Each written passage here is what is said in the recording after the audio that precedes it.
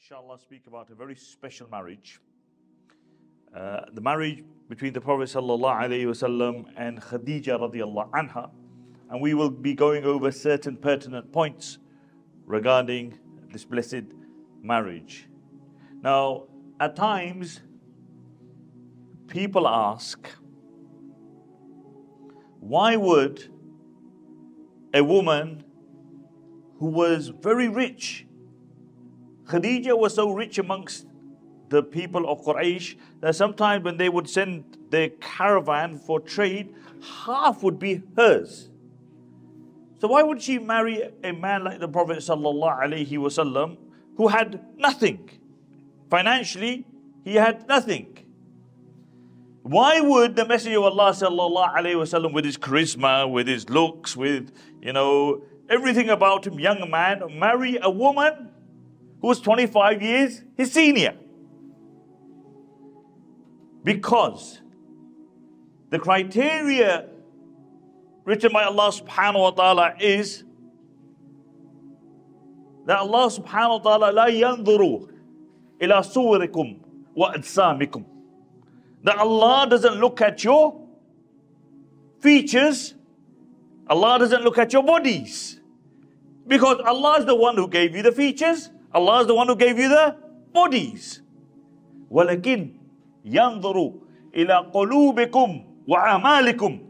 But Allah looks at your hearts and your actions. That is the criteria by which Allah subhanahu wa ta'ala judges. He doesn't look at your wealth. He doesn't look at your bank balance because Allah is the one who gives you the rizq. He doesn't look at your feature because He made you. He looks at your actions. He looks at the tenderness of your heart. What kind of individual are you? So, Khadija radiallahu anha, before she married the Prophet ﷺ, was known as Tahira wa Tayyibah. That was her laqab. Tahira wa Tayyibah. Pure one, clean one. And the Prophet ﷺ was known as, before he was granted prophethood, as-Sadiqul Ameen. Their actions were good and their hearts were clean. And this is why, if you have a good spouse, a good partner, they will be with you through thick and thin. If they have a good heart, if they have good actions, if they fear Allah, they will be with you through thick and thin. Listen, look at this. The first revelation descends. The Prophet ﷺ is in Ghar Hira. Jibreel descends. He squeezes the Prophet ﷺ 3 times and then he makes him read. The Messenger of Allah is not clear what really happened. So he goes where? Does he go to his uncle? Hamza was alive. Abu Talib was alive. He doesn't go there. Does he go to Abu Bakr as-Siddiq radiyallahu anhu, his best friend? He doesn't go there. Where does he go? He goes to his wife. Because Allah says, لِتَسْكُنُوا إِلَيْهَا. Man finds solace by his wife. Man finds comfort in his wife. Have you ever noticed that often women are they can be quite emotional? But in your most difficult time, when you are finding it difficult, your rock is your woman. You think, how did that happen? She's your rock. So he goes to who? He goes to Khadija radiallahu anha, his wife. So he goes to Khadija and he said, Khashitu ala nafsi, I'm fearing for my life. Zammiluni, zammiluni. Messenger of Allah was trembling, shivering. And she gives him a cloth. And then she asks him, what happened? What happened? He tells her what happened. What did she say? Yeah, right? That's what happens to guys who hang around in caves, leaving their family. That's what happens. What are you chilling out in caves for? You should be here at home. What did she say?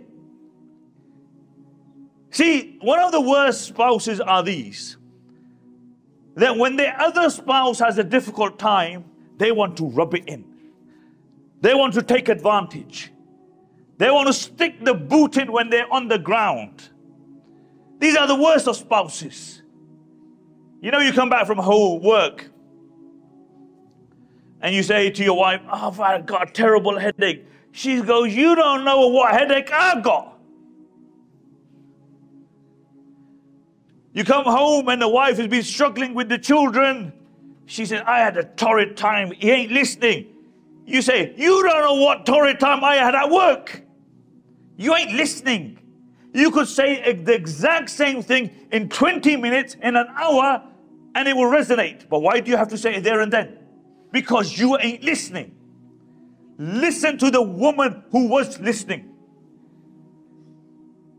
She hadn't prepared a talk regarding the life of the Prophet ﷺ. She said, "Qalla wallahi la yukhzika Allah abada.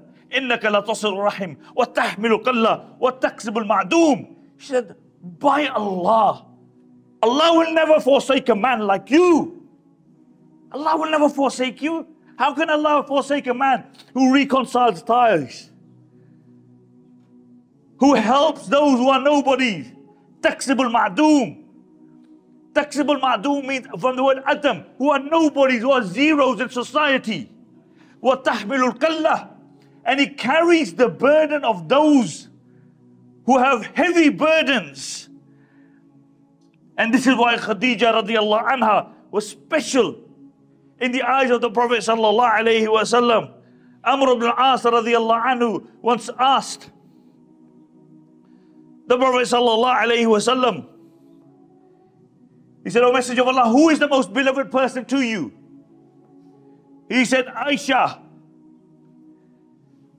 He said, no, I'm not asking about the women. Who out of the men is the most beloved to you? He said, Abuha. He didn't say Abu Bakr. He said, her father. Her father is the most beloved person to me. He expressed his love for his wife. Somehow now today we have this warped perception of ghairat. We take it from our customs. It's got nothing to do with deen. And it's often used, let me make this clear, it's often used as to beat the misses and the women folk down. I'm bade ghairat mand hai. What you are ghairat mand? You're more ghairat mand than the Messenger of Allah? You more ghairat mand than the Prophet sallallahu alayhi wa sallam? You more ghairat mand than Allah and His Rasul? So he says, Abuha. He says, her father. Look at the words of Aisha radiallahu anha. Aisha says, out of all the wives of the Prophet ﷺ, the one I was most jealous of was Khadija. All the others were alive, and there was only one who had passed away, that was Khadija. The amount of time the Messenger of Allah would mention her, she said, I would be jealous of her. She said, one day, there's a knock on the door, and the Messenger of Allah recognized that it was Hala, the sister of Khadija. And the Messenger of Allah said, Allahumma Hala. Allah, let it be Hala. Aisha radiallahu anha says, my ghaira got the better of me. And I said to the Messenger of Allah, he said, oh Messenger of Allah, when will you stop remembering this old woman of Quraysh, Hamra Shidqain, meaning that she had red gums, meaning that she was so old that her teeth had fallen out. Today Allah has given you better than our Messenger of Allah. The Prophet ﷺ got angry and he said, oh Aisha, Allah never gave me better than Khadija. When everybody disbelieved in me, she believed in me. When everybody shunned me, she took me in. When everybody deprived me, she assisted me with her wealth. And she's the only one that I have children with. She was passed away. But this is the love that the Messenger of Allah sallallahu alayhi wasallam had for her. Because the Prophet sallallahu alayhi wasallam never forgot her ihsan. Remember this. Good people never forget the ihsan of good other people. If you are a person who forget the ihsan of your parents, you got a problem. If you are a person who forgets the ihsan of the people who have done good to them, you're not a good person. Aisha radiallahu anha says that the Messenger of Allah, every time he would go somewhere, he would make dua for Khadija. He would send blessings upon her. He said long after she had passed away, the Prophet ﷺ, when he would sacrifice an animal, he would give it to the family of Khadija radiallahu anha. Never he forgot Khadija radiallahu anha. Why? I'm telling you why. Because she was with him through thick and thin. For better and worse. For hardship and ease. She was on his side. You know the dua where Allah subhanahu wa ta'ala says, رَبَّنَا هَبْ لَنَا مِنْ أَزْوَاجِنَا وَذُرِّيَّاتِنَا قُرَّةَ أَعْيُنٍ وَجَعَلْنَا لِلْمُتَّقِينَ إِمَامًا. Oh Allah, grant us from our spouses that which is the coolness of our eyes, and from our children, of offspring, that which is the coolness of our eyes, and make us the imams of the muttaqeen. I swear, when the Prophet ﷺ looked at this woman who was 15 years his senior, he couldn't take his eyes off her. Not necessarily because she was beautiful, but because of the love that he had for this woman. She stuck with him through thick and thin. When the Messenger of Allah and the people of Quraysh were boycotted, the Bani Hashim were boycotted, they said to Khadija, you don't have to stay with the Prophet ﷺ. They stayed there for 2 years in that valley. Sometimes they would have to eat leaves to survive. She was way over 60 years old. The historians mention it was that toll on her body in that valley which really ended her life. Which this land ended her life. And the Prophet ﷺ was there, and she said, wherever my husband is, I will be with my husband. I will not leave the side of my husband. Imagine, you're over 60 years old. You have to live in a valley. Sometimes you have to eat leaves to survive. But this is why Khadija radiallahu anha's status is what it is. One day, Jibreel alayhi salatu wasalam came to the Prophet sallallahu alayhi wasallam, and he said, Khadija is about to enter the room. Give her the salams of her Lord. Allah sends her his salams, and give her my salams. Imagine, somebody sends a salam, somebody prominent, we get so happy. Allah, tell her Rabb sends her salams. And then tell her that Allah has prepared for her a house in Jannah, which is made out of rubies and pearls, and there will be no loud noise there, and there will be no tiredness there. I was thinking, why this condition of no tiredness? You know why? Because if you tire yourself in this dunya for the sake of Allah subhanahu wa ta'ala, you will have eternal abode of aram and raha and rest. Khadija radiallahu anha was a woman who tired herself for the sake of Allah subhanahu wa ta'ala. So Allah says, Allah has prepared for her abode where there will be no tiredness. No tiredness. When she passed away, only one out of his wives that the Prophet ﷺ lowered into her grave was Khadija radiallahu anha. No other wife is it recorded that the Prophet ﷺ lowered her into her grave besides Khadija radiallahu anha. Why? Because it was the ihsan. This was a woman that the Messenger of Allah spent his life with. In his most difficult moments, she was with him. And the Messenger of Allah never forgot people's ihsan. He never forgot people's ihsan. If you can forget the ihsan of your parents, I'm telling you the problem with you. Because you're a matlabi. You're number one, no, but you don't care. But the Prophet ﷺ life shows us that he never forgot the ihsan of Khadija radiallahu anha. After the Battle of Badr, one of the captives at the Battle of Badr was the son-in-law of the Prophet ﷺ, the husband of Zainab. So the Prophet ﷺ said, they will have to pay his ransom as well. So Zainab radiallahu anha now from Makkah sends the ransom. Zainab's a Muslimah, her husband is a disbeliever, he's fighting against the Muslims. And she sends some all the expensive items she has, she sends them. so she can ransom her husband. And the Prophet ﷺ opens the bundle. And he looks inside it. And he sees this necklace which belonged to his beloved wife Khadija radiallahu anha. And she had given it to Zainab at her wedding. And the Prophet ﷺ began to cry. He began to cry in the remembrance of Khadija radiallahu anha, the woman who was there for him through thick and thin. You know, subhanallah, look how many wives the Prophet ﷺ had. None of them ever complained about him. And I know you're thinking, bro, Sheikhs said they're heavy on us brothers today. Well, there's only brothers here, that's why. Maybe if there were some sisters in front of me, any sisters? Because, you know, we have to be careful nowadays. People identify as all sorts.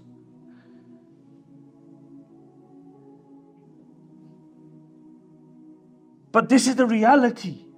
Honestly, let me make this clear. The reason that many of our sisters are messed up today is because the boys messed up before they messed up. There was a time no sister would have a boyfriend. Boys started having boyfriends. Then the girls thought they'd do it. No girls went to shisha lounges until you went to shisha lounges. No girls went to discos until you guys went to discos. No girls had vape and drugs until you guys had it. We opened our entire doors. And now we're saying, oh, sisters are bad and sisters are a problem. True. I'm not denying it. But who's to blame? Who started the rut? So the Prophet ﷺ cried when he saw the necklace of Khadija radiallahu anha. You know, subhanallah, Fateh Makkah, imagine this. Imagine this, Fateh Makkah, the Muslim, it's now the time that the Muslims are returning back after 10 years, 13 years of persecution in Makkah, then 10 years in Medina, driven out of your homes, and now you're coming back as victors. You're victorious today. All the Quraysh just kneel down in front of the Muslims. None of them fight the Muslims. And they asked the Messenger of Allah, "Oh Messenger of Allah, we're going into Makkah, your home place. Where do you want to live? What do you want to make your home?" He said, "Erect me a tent by the grave of Khadija." And then they enter Makkah. And everybody's there. The mushrikeen are there. The Muslims are there. The most happiest day in the life of the Muslims. They've taken over the Haramain. They're back home. And the Messenger of Allah is with the Sahaba radiallahu anhu. Imagine how much work he had to do. And in the distance, he sees this old lady.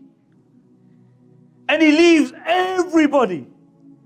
And he walks up to this old lady. And he takes off his cloak. And he places his cloak for this old lady. And everybody's watching. What's going on here? Who is this old lady? And the Messenger of Allah sits with her on the happiest day of the Sahaba radiallahu anhu for a very, very long time, and he just speaks to her. And then he gets up and he comes back, and Aisha radiallahu anha says, "Oh Messenger of Allah, who was that old lady?" The Messenger of Allah said, "It was a friend of Khadija, and we were remembering the days of Khadija radiallahu anha." And then from there, the Messenger of Allah went to Jannatul Mu'alla, to the grave of Khadija radiallahu anha. And he goes to the grave of Khadija, wallahi, and he gives the khutbah, which is just amazing. He stands by the grave of Khadija, and he says, "This was the woman. When everybody shunned me, she took me in. When everybody disbelieved in me, she believed me. When nobody cared about me, she cared about me. When everybody deprived me, she was the one who assisted me." And then the Messenger of Allah said, "Oh Khadija, you lighten my burden. Oh Khadija, you lighten my burden." Khadija lightened the burden of the man who had the greatest of burdens, sallallahu alaihi wasallam. And this is why, brothers, Marriage ain't a joke. I am telling you, marriage ain't a joke. Why we have so many guys divorced nowadays, brothers and sisters? Why? Because you never thought about your marriage. You were more concerned about your Lambo and your Lenga. Not about how you're going to spend the rest of your life. What's on the menu? What hall we're going to have? That's what you were concerned about. Never did you think that this is half my deen. That I'm taking somebody else in my wedlock. That I'm taking somebody's daughter. And I need to treat somebody's daughter like I would want my sister to be treated. Nah. That I'm taking somebody else's daughter. And I'm a mother and I'm a father. And I want to treat this new daughter-in-law like my own daughter because I want my daughter to be treated like that. No. And the Messenger of Allah said, لا يؤمن أحدكم حتى يحب لأخيه ما يحب لنفسه. None of you can be a true believer. None of you can be a true believer until he loves for his brother and sister what he loves for himself. You want your child, you want your son to be treated like a son and not son-in-law. You want your daughter to be treated like a daughter and not a daughter-in-law. And you treat your daughter-in-law like she's some alien. And then you say, oh, there's a problem. I'll tell you what the problem is. The problem is that you're half a human being. That's your problem. You got no insaniyat in you. Let alone, you're a Muslim rasikh. That's your problem. You die for your own children and you treat other people's children like they're dirt. May Allah subhanahu wa ta'ala elevate the status of Khadija radiallahu anha. May Allah subhanahu wa ta'ala bring Khadija and the Prophet sallallahu alayhi wasallam in the highest place in Jannah. May Allah subhanahu wa ta'ala grant us pious spouses. May Allah subhanahu wa ta'ala grant us pious children. May Allah subhanahu wa ta'ala make us a source of sadaqah jariyah for our parents. And may Allah subhanahu wa ta'ala make our children a source of sadaqah jariyah for us. Barakallahu feekum. Assalamu alaikum.